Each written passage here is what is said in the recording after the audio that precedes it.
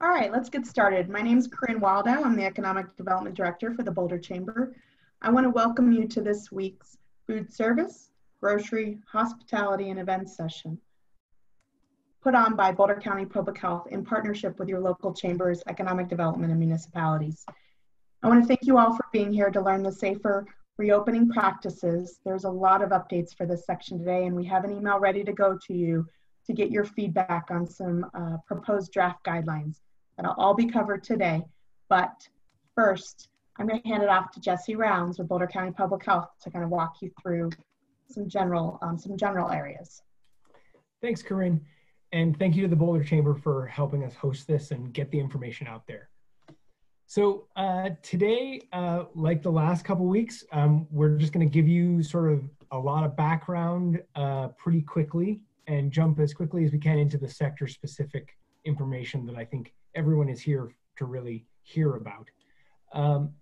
In terms of the timeline, we're while there's a lot of proposed changes ahead, right now we're pretty much where we were a week ago. There were changes made recently to outdoor recreation, personal recreation, houses of worship, and personal services.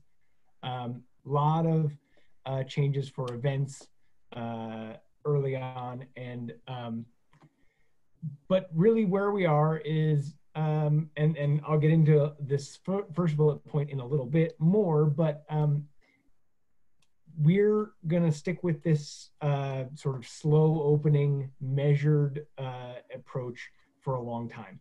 And that is because there is no vaccine, there is no treatment, so it will be months. Though, as I say, and as this slide says, Safer at Home will evolve, and it will evolve, in fact, to a new program. And the reason for all that is COVID-19 is still just as contagious as it was before. So as of now, we're still encouraging everyone to stay home as much as possible. And this is a new point that I think I really want to drive home for everyone. And that is, there have been a lot of small situations where either employers feel that they need to pressure their employees to go to work, or employees feel pressured to go to work. And we really want to encourage everyone, if you have employees who are experiencing symptoms, please have them stay home. It's one of the best ways to reduce the chance of spread.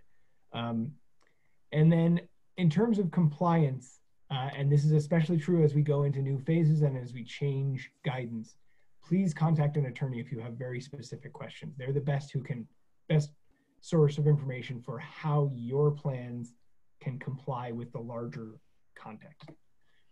A little bit about face coverings. We have provided, along with the chamber, face covering guidance in a very nice chart for both employees and patrons. And as we brought out last week, there is a new face covering script. A lot of employers have been experiencing trouble with people who come to a business and say, I'd like to come in but don't have a face mask. And this helps you address some of those concerns. Are there alternative ways to provide the service that you have without allowing people in who don't have a face covering? Where to go for information? This slide really hasn't changed in a long time, and that's because these are the best sources of information. The covid19.colorado.gov is the state's website. That's where they try to keep up to date with all the things that they're changing constantly. On our website, we're trying to link more and more to that Colorado website, but there are Boulder County specific resources that we want you to be able to access, like that script, like the face covering graphics, like all the materials that the chamber has turned into printable signs. Those are all available through our website. And then there are all these other sources of information, as well as resources like Energize Colorado is a great place to find cleaning supplies and masks and PPE, that sort of thing. Last week, we sort of focused on the process for outbreaks. This week, I want to give you an update on actual outbreaks and how this is going to have an impact on our future. In the last week, there have been 3 confirmed active outbreaks, 3 suspected clusters, and 2 unresolved outbreaks. To date, 45 workplaces have been assessed within the past 6 weeks. That's our epidemiological team. They actually work with our workplaces, work with individuals who are sick to try and figure out the best way to protect both the sick employees and the workplace. We really want to drive home how to reduce the risk of workplace outbreaks. Conducting those daily health checks, those are required for most industries, and so they really do need to continue, and you need to be keeping track of that. If you have sick or symptomatic employees, please have them stay home. Again, it's really important to look at your business model and see where are the points, where are the instances where it would be easy to transmit COVID-19, and those are the areas you really want to focus on. What are ways that the state and the county can help you reduce that risk? Cloth face coverings, again, for both employees and guests. Social distancing is really the best way to keep this in check. Improving building ventilation, there have been a variety of resources out there, not all of them hugely helpful, but really, if you have the ability to introduce fresh air into your system or increase the fresh air flow into your building, since we're in the summer months, this is a workable solution now. Not everybody has control over their ventilation system, and I understand that renters are, at the mercy of the landlord in terms of ventilation. But speaking with your landlord about how to improve your ventilation is an important step. And then finally, please report any confirmed COVID cases to us. We have an epidemiological team that can reach out to the employees, and we work with the businesses. And this is not it's not a situation where we will close you down. What we're looking for is a way for you to operate safely while we protect your employees and your customers. So, after the news about the new outbreaks, variances have been, the variance really, has been thrown into a bit of a tailspin because to apply for a variance, to receive a variance, we have to have certain benchmarks at the county level in terms of number of new cases, hospitalizations, that sort of thing. And because of the outbreaks, we actually no longer qualify for a variance. However, we are seeing this as an opportunity to get ahead of submitting a variance if we need to go that direction. And to that end, the link here is really a great way for you to continue to provide us with your ideas and guidance so that when we do get to the point of being able to submit a variance, we can do that.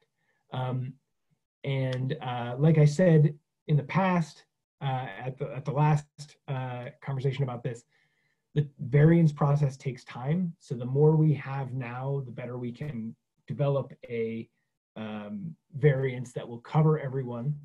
And I guess that's, there's a point on here that I think I do want to reiterate, and that is businesses don't apply for variances. The county applies for the variance from the state regulations. And what we're trying to do is a blanket variance. So we're not going to apply on behalf of a series of businesses. We're going to apply on behalf of the entire county to try and create a single standard or a small number of standards that it will be easier to understand. But again, we can't apply for the variance yet. We're waiting for the latest figures to show that we can before we do apply for any variances. And then the big news that came out yesterday from the governor's office, there is new draft guidance. And this is a chance for you as business owners to supply feedback to the state. The state is promulgating these new regulations. We expect that we'll see new regulations maybe on Friday. But please provide your feedback to the links, the feedback links that are here, and also Corinne's going to provide them in an email following this presentation, and they're due by the end of the day tomorrow. Excuse me. And you see the 3 subjects there. They're looking for information there. Those cross a lot of, at least the indoor and outdoor events affect a lot of businesses. And then the other big piece of news was that the state is rolling out a future program called Protect Our Neighbors. Now, like the variance request, there will be a set of requirements that the community needs to meet before it can apply to the state to become, to move to Protect Our Neighbors. And this is really an evolution of Safer at Home, which was an evolution of Stay at Home. And they have a framework that they've developed that they want comments on. So just like the updates, this is a draft document. They're looking for feedback by the end of the day on Thursday. And I think the really big thing, the key piece of information here is you're going to provide feedback. They're going to work on, the state is going to work on a draft set or a draft framework. And then it's unlikely that there will be any changes other than, this big a change won't happen until July. So we have that time as a community to stay safe, be smart about interactions, and get our case numbers down to the point where we could qualify for Protect Our Neighbors in July.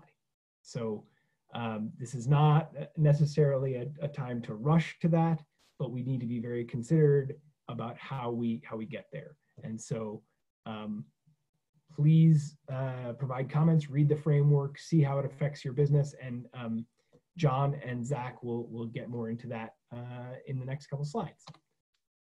So Zach, thanks. Hey everybody, thanks Jesse.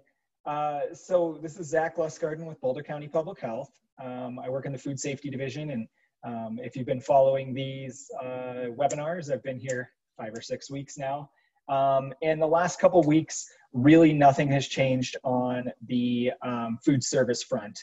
So that's good and bad because we do have a clear understanding of where we're at.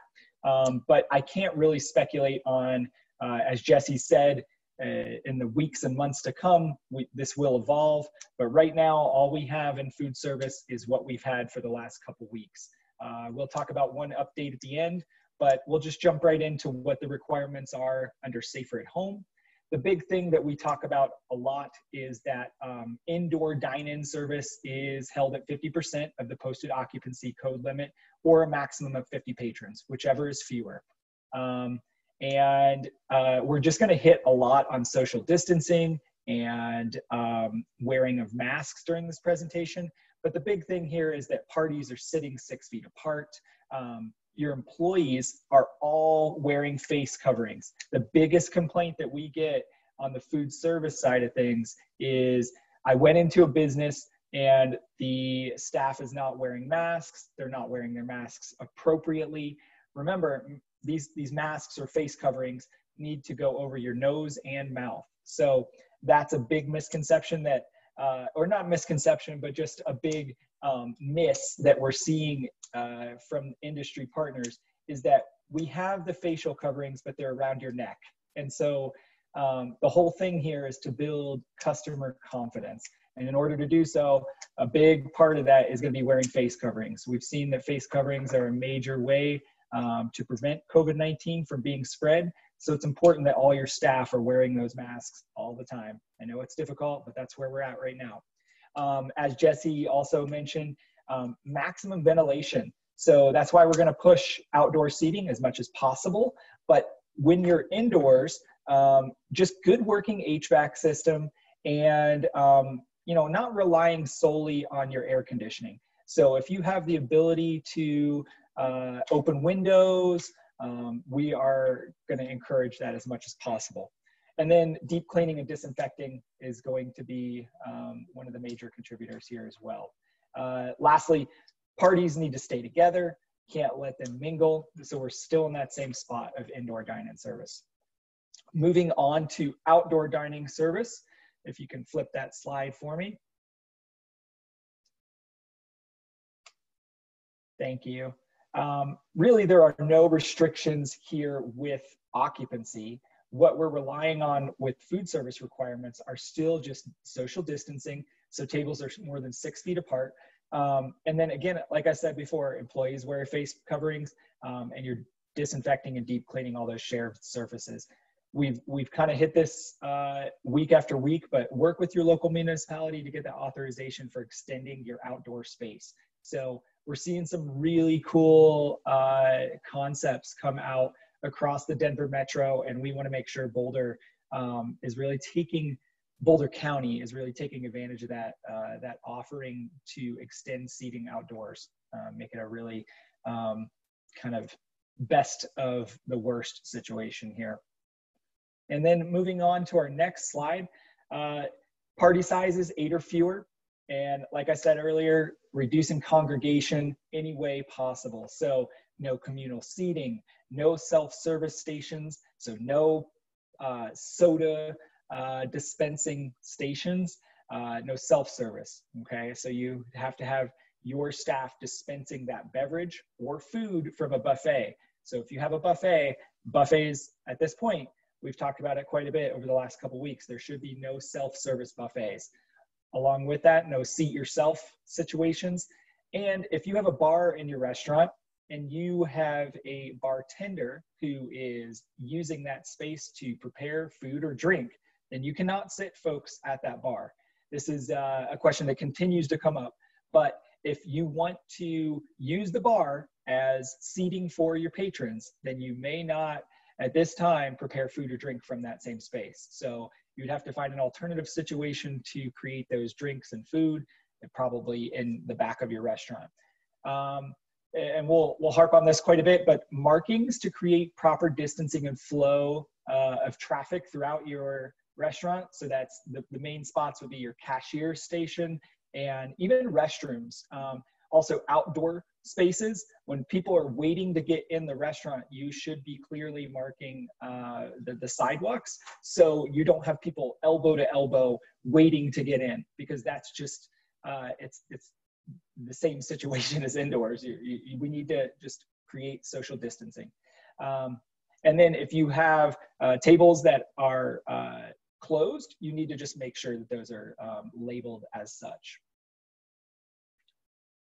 Signage, again, this is, we've talked about it quite a bit, but the more signage, the better. You want to increase cleaning and disinfecting protocols, post your cleaning logs. If you have menus that are multi-use, you really want to move towards either menu boards or online menus. You want to just have contactless situations so that the less hands that are touching shared objects, the better. If you have the ability to move to single use or single serving condiments, that would be ideal. And then restrooms need to be cleaned and disinfected every hour, and blocking off stalls and urinals with proper signage to ensure that you have 6 foot of distance. Provide hand sanitizer at check-in and check-out areas and throughout the venue.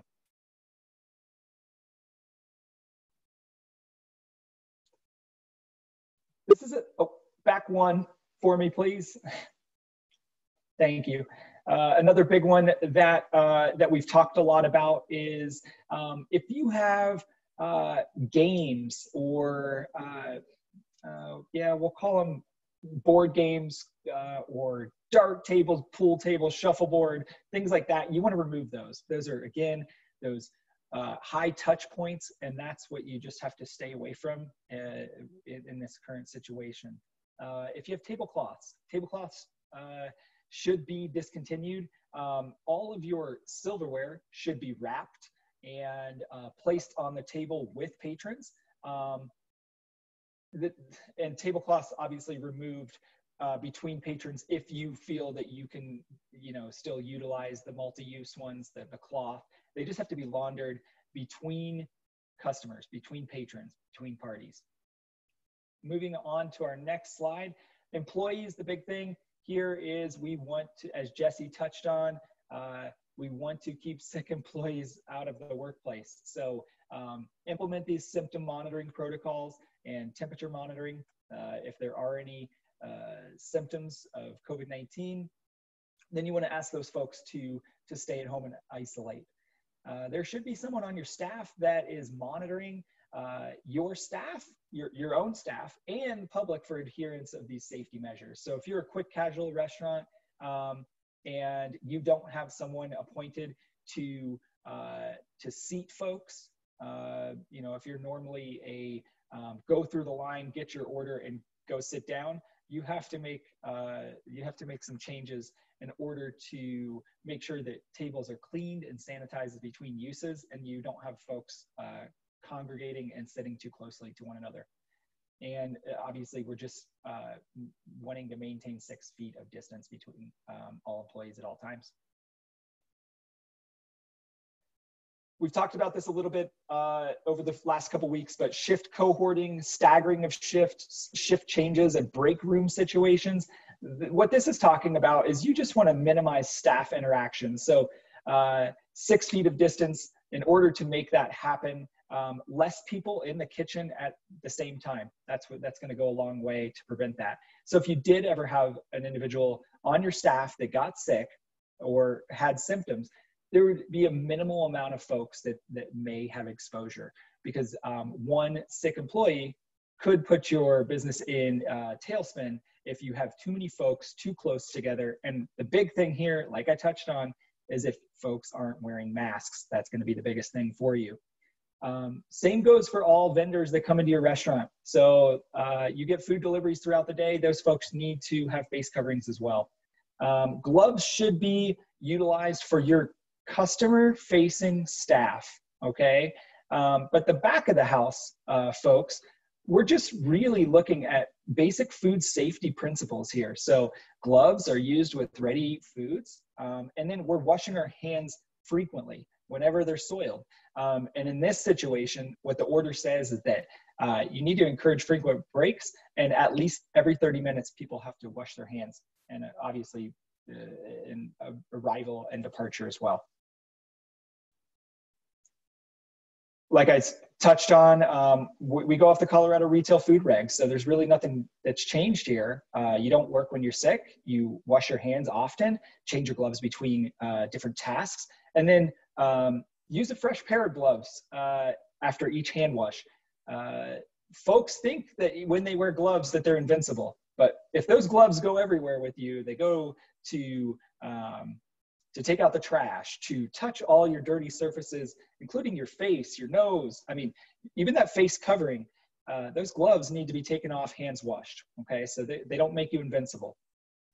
Other than that, I think these other points have been here for a while, but if you have the ability to, please provide your staff high quality face coverings. That's another complaint that really has been coming in quite a bit, is that we're seeing staff report their own facility, their own restaurant, because they aren't being given the proper PPE to feel safe in the job that they're doing.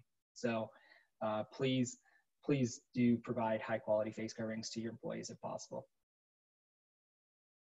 So for customers, you do have to have a sign-in system that facilitates notifying folks if there's an exposure that occurs. So reservations are an ideal situation there, but also just like when you come in the door, sign-in situation, okay? Technology solutions, you wanna look at mobile ordering and menu tablets, text on arrival for seating, and then contactless payment options. Waiting areas should be outdoors. And again, like I talked about earlier, 6-foot distancing and markings to encourage social distancing. I touched on this earlier, but it's sit down only. The order is very clear that there's no standing or congregating, and that, especially in those bar areas. Again, another complaint that's coming in again and again and again is the bar area is being used to serve drinks, serve food, and you have folks congregating and standing elbow to elbow at the bar. So this all goes into customer confidence.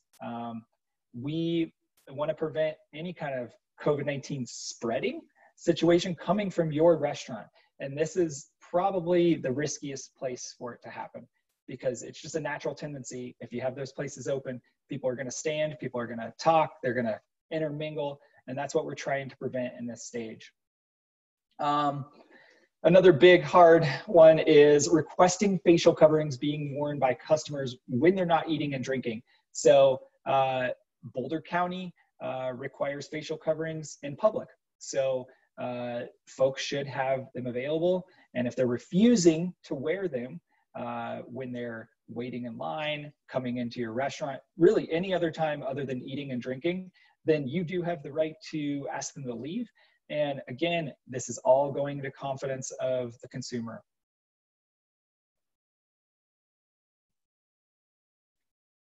One real quick safer at home draft proposal is that bars will be reopening. That was in the governor's press conference yesterday. And it's looking like in this draft document that it would be 25% capacity, or I'm sorry, my screen's blocking it, but or 50 patrons, whichever is fewer. Okay, so that's the big change that comes out of retail food and the bars at this point. So with that, I'll pass it on to John, and we'll answer any questions at the end. Good afternoon. Sorry, I had to unmute everybody. I'm John Holsey from Boulder County. I'm going to touch on short-term dwelling rentals real quick. This has not changed from the last couple of weeks, but I'll go over it anyway, just in case anybody missed it. The basics are that owners are responsible for ensuring that the property is clean and sanitized between guests. It's recommended, if you can, to avoid scheduling back-to-back stays. Try and keep that 24 hours in between stays so that you can make sure you have proper time to clean and disinfect everything. To try and provide a no-contact check-in and check-out if you can. You know, think of creative solutions through technology, lock boxes, these sorts of things. And if you do have to have some in-person contact, make sure to wear that face covering with any interactions with your guests or their staff. You need to inform the guests of Boulder County's face covering order. They could be coming from some place that doesn't have such a thing. So it's important to remind everyone what our current order on face coverings is in Boulder County, and then have a flexible cancellation policy. You know, we don't want somebody coming to, you don't want somebody coming to your rental that's feeling sick just because they're worried about not getting their money back. That creates could potentially create a bad situation. So thank you, sorry. Here's some the short-term rentals on excuse me, the guidance for the short-term rentals on the state's website, as well as the CDC's website, can be found here. And then I'll get to next what I know people are more concerned about today, events, because there were some large updates since we've all last met, and we've heard from a lot of you in the events industry. So I'm going to give some very broad brush overview. I'm sure there'll be some things that I missed, so feel free to please ask those at the end of the session. And then also know that there are some pieces of this that haven't been quite fleshed out yet, and we're still working on them. So I'm going to go over everything as best as I can, though. So I'll start with life rite ceremonies. They tie into places of worship. I touched on this last week, but I'm going to touch on it again today. Life rite ceremonies are things like baptisms, graduation ceremonies, bat mitzvahs, funerals, anything like that. It doesn't matter if it's religious or not, but they all have the same guidelines. Indoors, those are limited to up to 50 people or half of the venue's capacity, whichever is fewer. Outdoors, up to 50 people. Boulder County Public Health is telling everyone to just follow the state's guidance and go about your merry way. You know, have a safe life rite ceremony. If it's over 250 people, we're asking folks to please submit a plan. And you might ask, what would we like to see on that plan? We would ask that you first please read the state's guidance, because it has pretty much everything that we want to see in there, but I'm going to go over them real quick just for clarity's sake. So if you're having more than 50 participants outside for one of these life rite ceremonies, or really, you know, any event, and we'll get to that here in just a second, what we want to see are How many people are you going to have? You can go up to 250 people. At this time, we're not going to approve any events with more than 250 participants. And the maximum number of participants is limited to the size of the space. So if you look at the draft guidance from the state, they have some space requirements that outline the basic size. I have it on the next slide, and we'll get back to that in just one second. But we also want to know, where's this going on? You know, please let us know if you're in a city or in the unincorporated county, and then provide a basic map of the venue. Because what we want to see in particular are, what are your circulation patterns for when people arrive and when they exit the event, and how they're going to move through the site with while maintaining that 6 feet of social distancing. In these outdoor events in particular, you can sit a party together. You know, you have a household, mom, dad, son, daughter. They can all sit together without any distancing, but that party still needs to be distanced 6 feet from other households. So that's where things will get a little bit tricky here. We're going to want, if there's a food service, we're going to want a seating plan that adheres to all restaurant and food service protocols. And then, you know, some other things like, how are you going to clean high touch surfaces and restrooms? And what is your symptom screening protocol? How are you going to make sure that someone who, you know, maybe was not feeling so well, you know, are you going to ask them a simple set of questions? Are you going to be taking temperatures? What's your protocol for trying to keep folks who may be sick out of the event? So the draft guidance for indoor and outdoor events, and sorry, can you back up? Actually, I forgot to mention what this kind of covers. So this draft guidance that I'm about to go over for indoor and outdoor events. So this indoor and outdoor events is really directed at anything that hasn't been defined yet. So I mentioned life rites ceremonies, weddings, funerals, those kind of things. Those are going to be covered under the guidance I briefly just talked about. This draft guidance is going to cover everything else. So receptions, events, concerts, fairs, rodeos, anything on this lovely long list, included but not limited to, is going to be in here. So this guidance is not finalized yet, and we encourage you to please provide feedback to the state by 5 o'clock tomorrow. We have several links in here, and I believe Corinne's email is also going to have the same links for you to please provide feedback. Because we at Boulder County Public Health are really going to you know, let the state's guidance take the lead. And then again, we're just kind of filling in some of the gaps where it says, look to your local authority for guidance. Well, we're trying to get those answers to you. So John, before you go on to the next slide, can yes. Can we get some clarification on that over? Is it up to 250? So between 50 and 250, you submit your plan? And not over 250? Yes, sorry, that is a typo. I believe that's my fault, so I'll take ownership for that. Sorry about that. It is up to 250 people, and we at this time are not going to permit any event that's over 250 people. So sorry for that confusion, everybody. So this is what the draft guidance looks like. You know, I'm not going to read through all the numbers. Reading through numbers gets kind of boring, but this is again straight copy and pasted from the state's website. So please provide feedback on this directly to the state. And, you know, and I really encourage everybody to read that state guidance. There's really a lot more than I'd really like to go into detail in this guidance today. But the basics are similar to what I just said on life rites ceremonies, to be honest. It's making sure that you maintain that social distancing, making sure that you isolate households from each other. Jack mentioned it back in the bar and restaurant section about making sure there's not really an opportunity for households to mingle. You know, an example I can think of that's really easy to relate is at a wedding reception, it's okay to have the dinner and it's okay, you know, have some people together, but, you know, no dancing as a great example. You know, I kind of think of this jokingly as the footloose rule. You know, unfortunately, that's kind of where we're at right now. So no dancing for right now. And then once the state's guidance has been finalized, we're going to have some updated guidance documents for the events, the life rite ceremonies, special events as a whole, places of worship. Basically, there'll be one document that's going to be life rite ceremonies and places of worship, and then the other one will be for all other special events.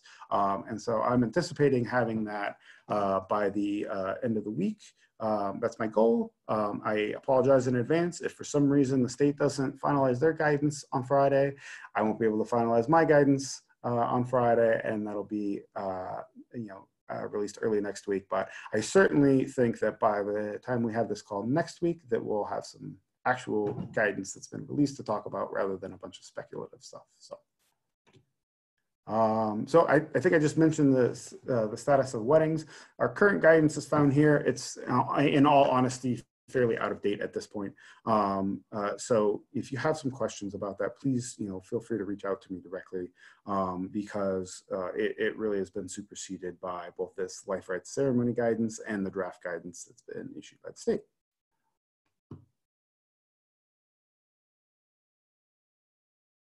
Jesse, you're muted.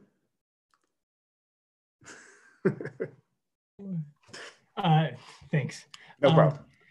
Just remind everyone that we are going to continue to have these sessions, especially as guidance changes. We've got a full slate of industries on Tuesdays.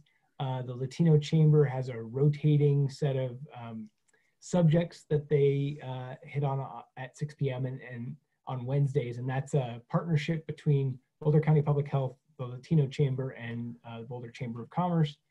And so they actually are recording those and saving them. So if you want to go back, if you missed a session, although again, we're going to have to hit all these things again as guidance changes. And then Thursdays at 1 p.m., we're having a general Q&A session, Corinne and I, and a rotating panel of guests, just interested in hearing what concerns and ideas you all have. And with that, let's jump to Q&A. And this is our email address and the phone number if you have any questions. The phone number goes to our call center, so that'll be forwarded to us sort of indirectly. The email comes directly to us, and we can respond pretty quickly. So with that, happy to answer. All right, Jesse, let's do the Q&A. Real quick, that Thursday session, if you want to do live Q&A, we got a lot of feedback that people want to just have conversations with the Boulder County Public Health, and that's your opportunity. We do bring you over as a panelist, and you can have live Q&A with Jesse, myself, and some others. And we don't record the Thursday sessions. Those are just additional opportunities to dive deeply into some of your questions. All right, so John, this question's for you. Are the square footage requirements for indoor and probably outdoor events mentioned in the draft guidance based upon the entire building or specifically the room or the specific area for the event? I am not sure, actually. I have not had a chance to dig that deep into the guidance to actually look at that. I will see if I can answer that question while some of the others. I think it's pretty generic. It says facility, and so you have some of these places that have more than one room, and indoor, outdoor. Will they be able to do both at the same time if they're keeping those events separate? I think those are some of the questions that will need to be answered. Yeah. I can't say that I have that answer off the top of my head. Sorry. So for whoever submitted this, and probably several on the call, that's a piece of input that needs to go in. And I'm going to copy some of these questions down so I know what I need to get back and answer to. Great. And I will add that the feedback submitted by businesses, this is why we're encouraging it, has made an impact on draft guidances in the last couple weeks. Restaurants, big changes. Gyms, big changes. So give your feedback. That is very important. And I will send those links. I'll try to do it almost, within 45 minutes of the session being over. All right. So I think this one's for you, Zach. In the past week, we have seen the city of Denver flip-flop on whether restaurants can host live entertainment. Where do we stand in Boulder with regard to hosting live entertainment?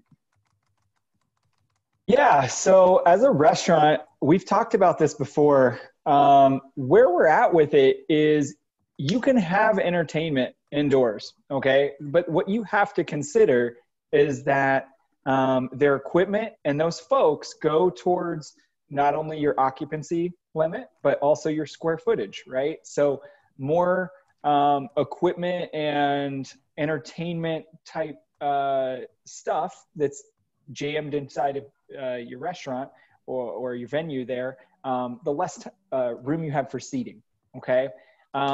It also is going to bring up an interesting situation, like John mentioned. He alluded to the footloose rule, right? When you have live bands, folks are going to want to dance, and dance floors are not going to be permitted in the restaurant, right? Not only is it intermingling of parties, but it's also it's sit down only. So consider those things, but there's nothing that says in the actual order from the state that we are adhering strictly to that you can't have entertainment. It's just, what does that entertainment bring on? So there's consequences to everything that you want to put out there. As far as outdoor goes, again, nothing that limits it, but at the same time, it's what is it going to bring with it? So if I were a business owner, I would probably look at entertainment options that aren't full rock bands, full concerts. And when you get into the concert type situations in these outdoor settings, then we go towards that event guidance. And we've heard of some hotels recently that would like to, have their outdoor seating with, when they're serving food, have bands or live performances, and that's allowed as long as they continue to keep people seated at their tables, continue to have social distancing, not convening around those, and in making sure that they follow all the regulations and rules that are in place already. Yep, you're allowed to tap your knee and smile, but just the no intermingling of parties. So maybe music with no lyrics. I'm just kidding. So, John, Boulder County is going to follow the state guidelines on indoor and outdoor events once they go final, correct? That's correct. And do we have any idea when they're going to take effect? Actually, can I offer a caveat to that? I think. Sorry. No. I think it's right. But I just want to remind you that if they delay some of those guidelines to the protect your neighbors phase, we have to qualify for that protect your neighbors phase. So, if any of the guidance that we're seeing as draft now gets delayed to that, then we won't be able to necessarily immediately implement it at the state as they would at the state level. But let's say, just like restaurants and some of the others, they put out draft guidance for indoor and outdoor events in the safer at home phase that we're in. You will follow the state in that path. And then anything further that's tied to the protect your neighbors or protect our neighbors, that will depend on Boulder County's ability to qualify for that stage. Yes. Just clarifying. Yeah, no. So John, is the max size of a wedding 250 or 175? So this is where things get a little complicated and tricky. So a wedding is a life rite ceremony, and that would be that up to 250. However, the reception or any associated party, that falls into the outdoor events, which has that max limit of 175. So you very well could have a situation where the wedding ceremony is permitted to have more guests than the associated reception, party, after hour, whatever you'd like to call it. And then over 50 people on a life right, you've got to apply or get a permit or give your plans to Boulder County Public Health. Will you have to do that for all indoor and outdoor events over 50, or is it the life right? We imagine that to be all outdoor events over 50 people. And what I think a clarification that I meant to add in here that I skipped over. So if you're an event venue, you have events all the time, like maybe you have 2 weddings or 3 weddings in a weekend or more. We don't necessarily want to see a plan for every one of those weddings. We want to see what the venue is going to do for that space, because it's likely in wedding space A, or maybe your venue has wedding space A, wedding space B. You're probably going to have a very similar protocol for both of those ceremonies. So you don't need to send it to us for every single ceremony, but we would like to see how the venue is going to be laid out in general for each one of those wedding venue A, wedding venue B, whatever, and then apply that to all the ceremonies in your space. Will there be a specific process or form they have to fill out, or are they just going to email their plans to you? I am not sure that we've landed on that answer yet. Jesse, I mean, you want to? Yeah, the way that we're still rolling that out. Either way, it'll be something that you'll be sending directly to our team, whether that be through a website or by email, and we'll clarify that as soon as we have it ready to go. Yeah. So you got a lot of this guidance yesterday, similar to everybody else. So you're working to try to create the systems as dictated by the state in order to meet the requirements. So we appreciate that. And I know there are questions. As a reminder to people on the call, as soon as we have new information, if the guidance goes live and we have the links, we try to send those out as quickly as we have them. So we'll continue to do that with this industry, especially since you're the industry that's kind of up in the air right now. We don't know when some of this is taking effect.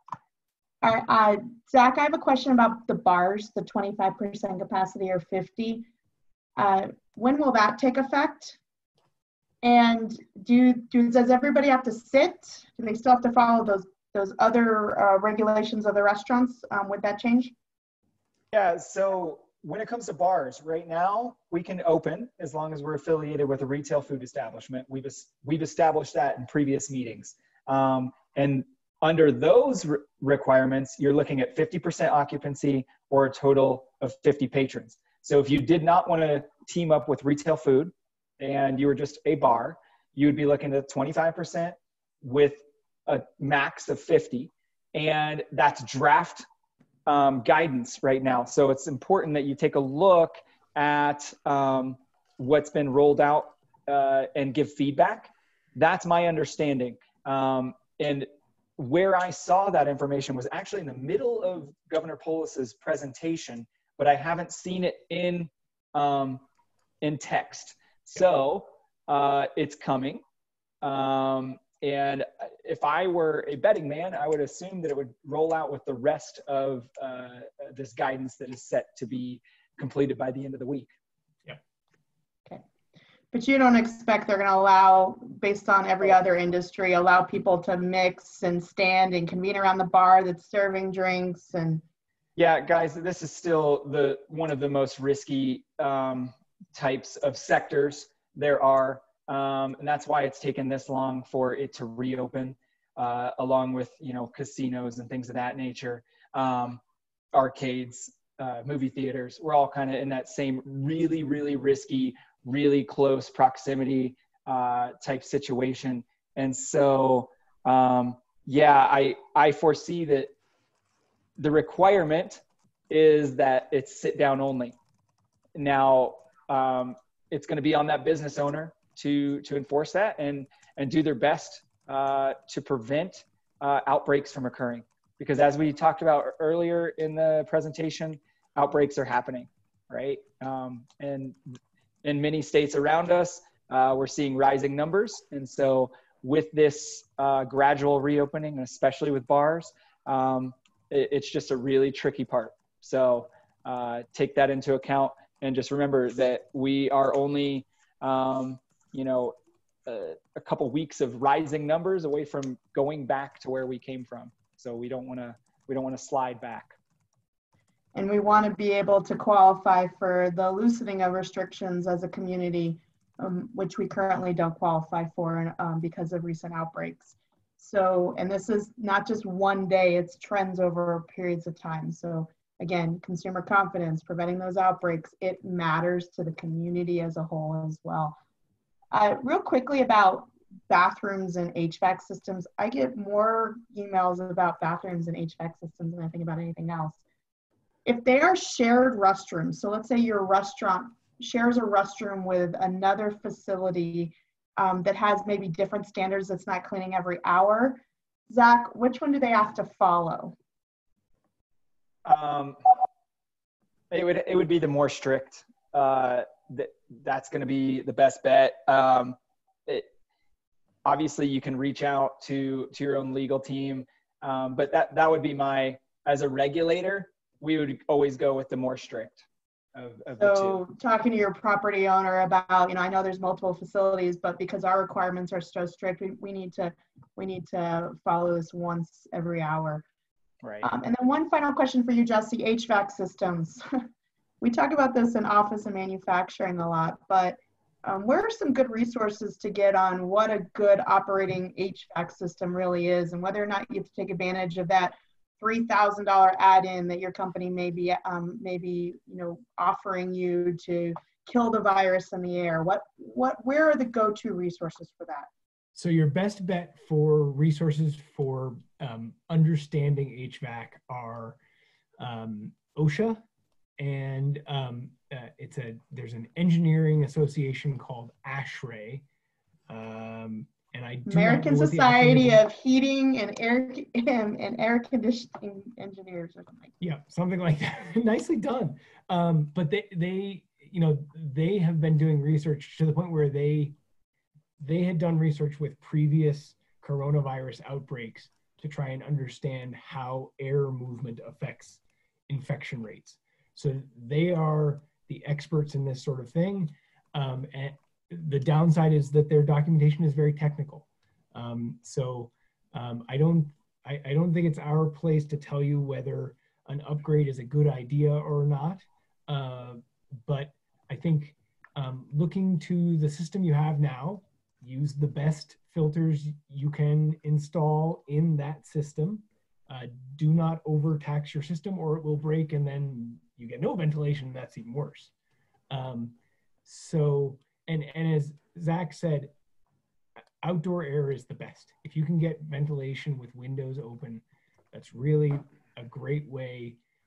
Breezes move air particles. That's the deal. So, and fresh air is not being put through a filter, so there's no chance for the filter to fail in that case, if that makes sense. One other thing that we've heard a lot of is make sure the filter fits your HVAC system. Yes. So that's a key is, it might be a top rate filter, but it may not be compatible with your HVAC system. So make sure that that's in place too. All right, we're at time. Again, I'm going to try to upload this video as quickly as possible and get the email out to the full group so you can submit your feedback on indoor events, outdoor events, and then this new Protect Our Neighbors phase that the governor has suggested. They want feedback on all of that. And as previous experience shows, feedback matters, so please do it. We will see you next week because I'm sure John will have a whole list of everything you have to go through and do once it's finalized. And Zach may have some updates on the bars or who knows what else comes out on Monday morning next week. So thank you everybody for attending. Please continue to attend these. Get the right information so you can safely reopen and build that consumer employee confidence. And we need to make sure we put a stop to those outbreaks so we can continue to look to qualify for future lessening of some of these requirements. We'll see you next week. Thanks, Corinne. Thanks, Zach and John. Thanks, everyone.